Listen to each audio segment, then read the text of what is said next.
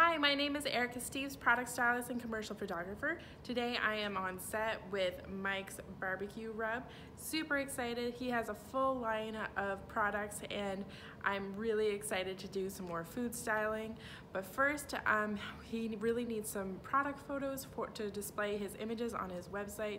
So I'm doing a full update of all of his images, and I wanted to share with you some pointers on how to shoot product photography for glass bottles. But being a better product photographer makes me an even better creative photographer because I understand how the bottles need to be lit and what you need to do to be able to enhance your image even further. So let's dial in that today, and I'm going to show you some tips and tricks on what I do to do product photos for glass bottles and reflective surfaces.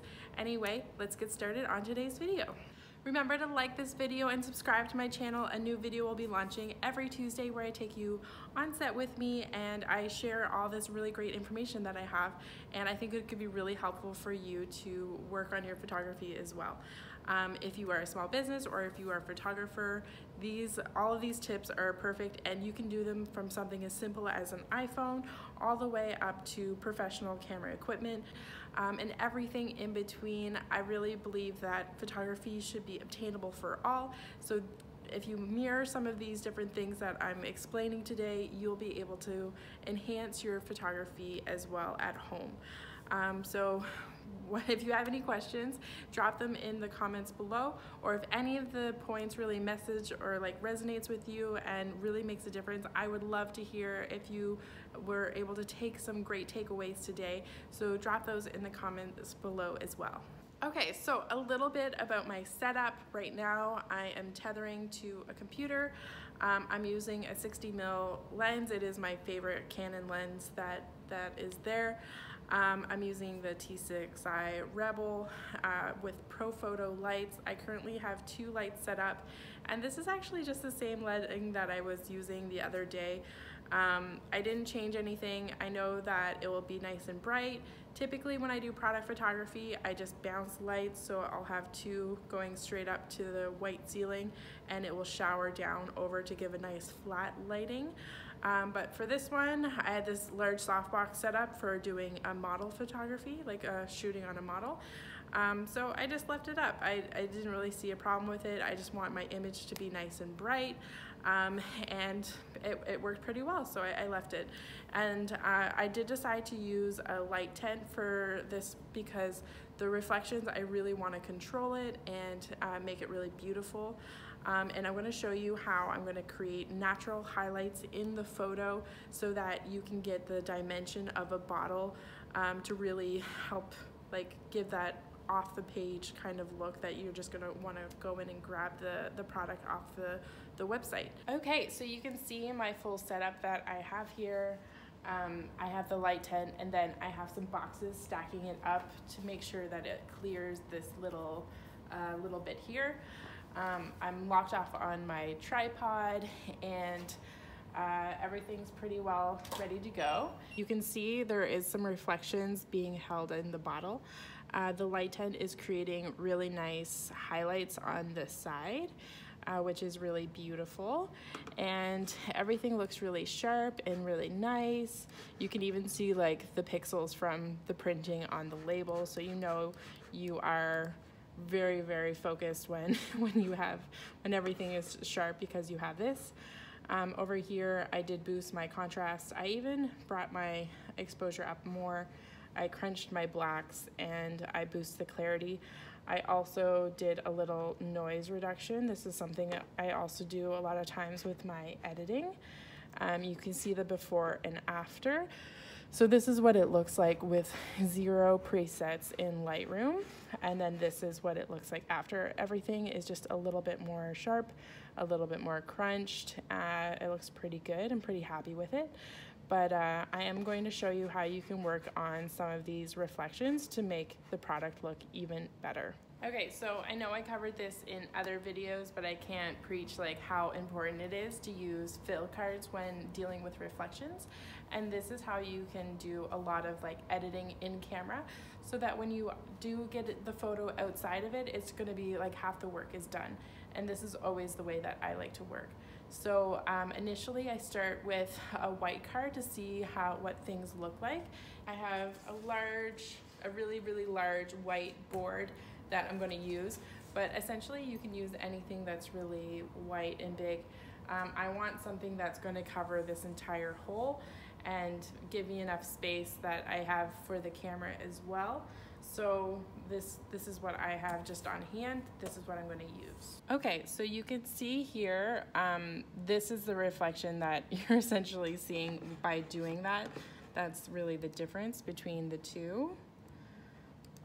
So when I look at them side by side, this one right here has no fill card, but here you literally can see the square of the fill card, which is really funny. So maybe what I would do is like hold it up higher. But something that I think is really important when you are creating photos for glassware is you either want to have the sides highlighted in black and then the middle be white, or the invert, so the highlight line is going to be more black and then you're going to wrap it around with the white to really give you that extra dimension, to really make the bottle feel like it is three-dimensional.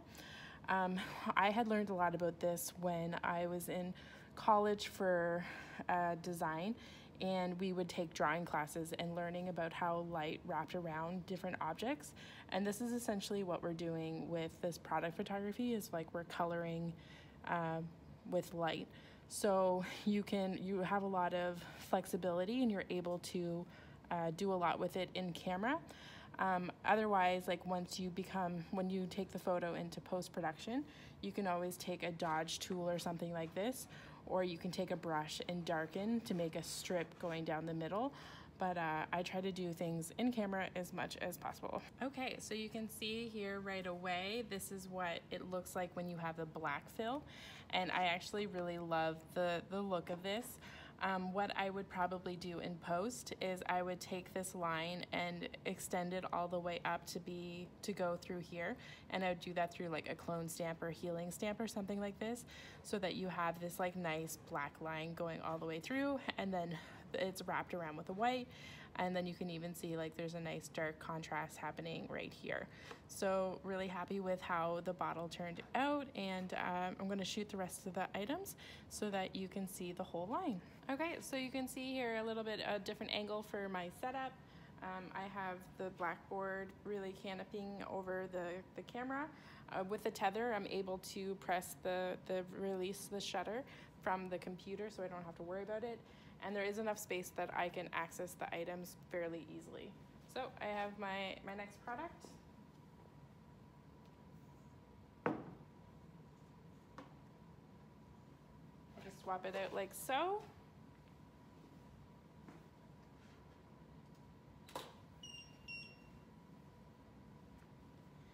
And there you have it. So making a setup like this, I think it's really great. When you are photographing, I have different sized items. So you wanna make sure your product is filling the most part of the frame to make sure that you're utilizing all the pixels in the photograph. So I zoomed in pretty close to make sure that is like, it looks really good. I'm also have my focus point around the center of the bottle so that there's no distortion. By selecting maybe at the top, you could have like a weird distortion if the product is really big with something at the bottom, depending on the lens that you're using. So as a rule of thumb, I always have my focus point in the middle of the product image. I even do this when I'm photographing on model or anything like this, so this rule applies across the board. Additionally, you start with the largest one so that you don't have to move your camera as much.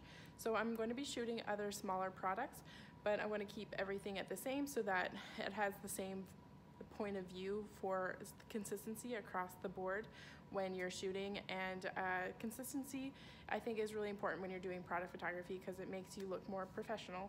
So those are a few little tips for me.